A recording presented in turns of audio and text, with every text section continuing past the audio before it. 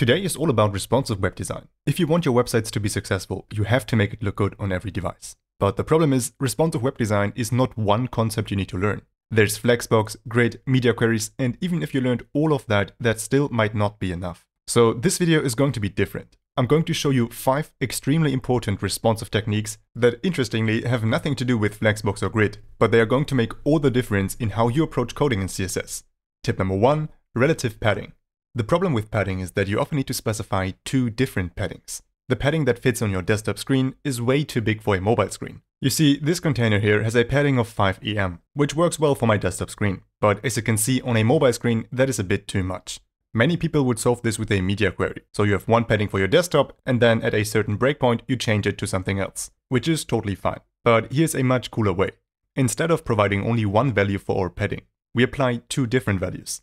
A fixed value for desktop devices, and a responsive unit for all the other sizes.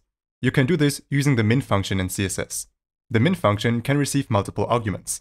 You provide CSS values with different units, and the function will calculate which of these values is the smallest one, and apply that to the padding property. So here's how it works. We can apply a padding of 5 EM, for example, which is a fixed unit. Then, with a comma, we provide a second value, for example, 8%. This is now a relative unit. Now this function will calculate which of these values is smaller. On a desktop screen, which is pretty wide, 5 EM is going to be smaller than 8% of the parent element. In this case, the parent element is the body, so it's 8% of the screen. But if I resize the window, then we can see that on a smaller device, there's a point where 8% of the screen is going to be smaller than 5 EM. So the min function switches and chooses 8% for the padding. And since 8% is a relative unit, it will get smaller and smaller as the screen gets smaller. So this way we have a padding that looks great on a desktop screen and a mobile screen using only one declaration without a media query. Tip number 2, responsive font sizes. Font sizes should be treated very carefully. Unfortunately, none of the CSS units we use for font sizes are responsive on their own, so we have to come up with a modern CSS solution for it. First recommendation is, don't use pixels and use rem instead. Rem is a relative unit that scales relative to the root font size, which is usually 16 pixels per default. For example, if you apply a font size of 1.5 rem, that is 16 pixels times 1.5, which equals 24 pixels. But what do we do with big headings on small screens? Especially when we want to avoid line breaks. That would take tons of media queries for all the different screen sizes where you have to apply a different font size to make it look good. Here's an idea to approach this, but be careful. You can use the viewport unit, viewport width. For example, 10 VW. Scales the font size to 10% of the viewport width. This works great for scaling headings relative to the screen size. I chose 10 VW because it works great for this heading, but you will need to adjust this for your own heading. As you can see, when I resize the window, the heading will scale relative to the width of the screen. It will always fit perfectly without a line break. However, there are 3 things you need to consider. First of all, big screens. On an ultra-wide monitor, like my 34-inch display, this heading will be way too big, because 10% of an ultra-wide monitor is still a lot. So we need a maximum size. The second thing is small screens. On a smartphone screen, this heading can get way too small, because 10% of a smartphone screen is really small. And remember, this should be a heading, so it definitely should be bigger than the rest of the text. So we also need a minimum size. The best solution here is to use the clamp function. With clamp, you can provide 3 values: a minimum value, a preferred value, and a maximum value. So now the clamp function will always use 10 viewport width as long as our minimum or maximum value is not reached. This ensures that our heading works great on every screen, because it cannot be bigger than 5 rem, but it also can't be smaller than 1.8 rem. So in that case, it will create a line break if it gets too small. But I think that's fine. But there's still one more problem. When clamp chooses to use 10 VW for the font size, then this size does not zoom with the rest of the page.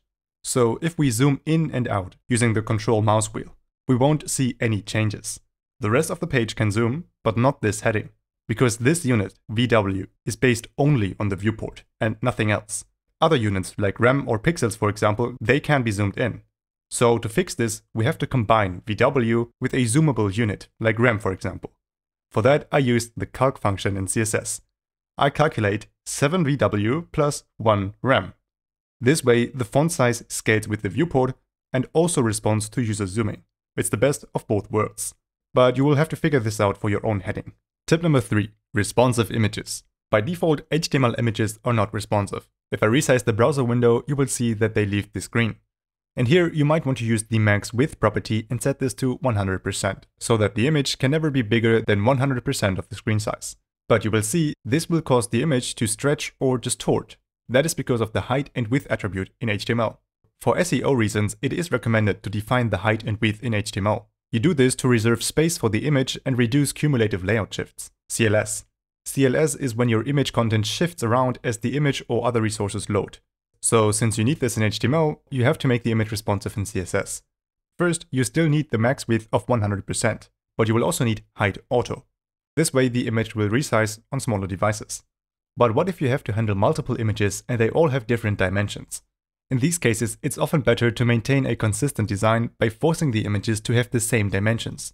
For that, I use the aspect ratio property. For example, an aspect ratio of 1:1 is used to have a square. Use the aspect ratio of 16:9 for a smartphone in landscape mode. And vice versa, you can use the aspect ratio 9:16 for a smartphone in portrait. But the moment you change the aspect ratio property, the image will look stretched. This is a weird default setting in CSS. When that happens, you have to use the object fit property. Object fit contain ensures that the entire image fits within the aspect ratio, but it might leave empty spaces. I can show you this by applying a red background. So the red area is the aspect ratio we actually want the image to have. But if we use object fit contain, then we want to contain the entire image. So we end up with these empty spaces. But if we use object fit cover, we get a different result. Here it tries to cover the entire aspect ratio, so there are no empty spaces. But obviously, to achieve this effect, it will automatically zoom in a bit, and therefore cut off parts of the image. But still, I think this is a great solution to have consistent image dimensions. Now let's move on to tip number 4, which will solve a very common problem that I see on so many different websites. This tip is about the viewport height unit, because this unit is sort of problematic. We can use a height of 100 viewport height to make an element span the entire height of the viewport. That means it will cover the entire screen. Especially if we have no margin and padding interfering and we only use box sizing border box, then we can see how this will perfectly cover the size of the screen. I'm using a thick blue border to show you exactly where the element is. But here's the thing, while this works great on a desktop screen, on a smartphone screen, you will see a problem. Here our element is slightly bigger than one screen size, even though I specified 100 viewport height. And this is not good because I have to scroll down. And by the way, you can only see this problem when you test it on a real smartphone. In the browser's developer tools, it will look fine. This problem happens because mobile browsers reserve space for UI elements like the address bar. And this is not accounted for in the 100 viewport height, which is why we have to scroll down. To fix this exact problem, CSS introduced a newer version of the viewport height unit. It is called DVH. If you use this unit, then it will work properly on smartphone screens. As you can see, the blue border is positioned perfectly at the bottom. And if you're worried about browser compatibility, you can always just write both ways of doing it, and the browser will just ignore the one that doesn't work. Tip number 5. This one is technically an HTML tip. When creating responsive designs, we often hide large surface areas like navbars or drop-down areas on smaller screens. We often put them inside a hamburger menu. To toggle these menus with transitions, you cannot use display none, since this doesn't allow transitions. While using display none is totally fine, many developers like to go a different path to make the transition work. So instead, you might want to use the opacity property to fade in and out the element. Or use position absolute and other properties to move the element off screen, because these properties will work with a nice transition. While these techniques work, they are not accessible, because hidden elements are still tabbable and remain in the accessibility tree. So what is the solution? You can use the inerd attribute in HTML. The inerd attribute removes the element from the accessibility tree, ensuring that the user cannot accidentally interact with the element.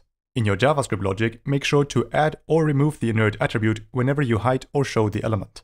This is a more advanced technique, and making a fully responsive and accessible hamburger menu requires additional logic, which is why we dedicated an entire video to it. So if you want to learn more about this, then watch this video right here. There I explain how to build a fully responsive and accessible navbar step by step. My name is Fabian and this was Coding to Go. I will see you in the next video.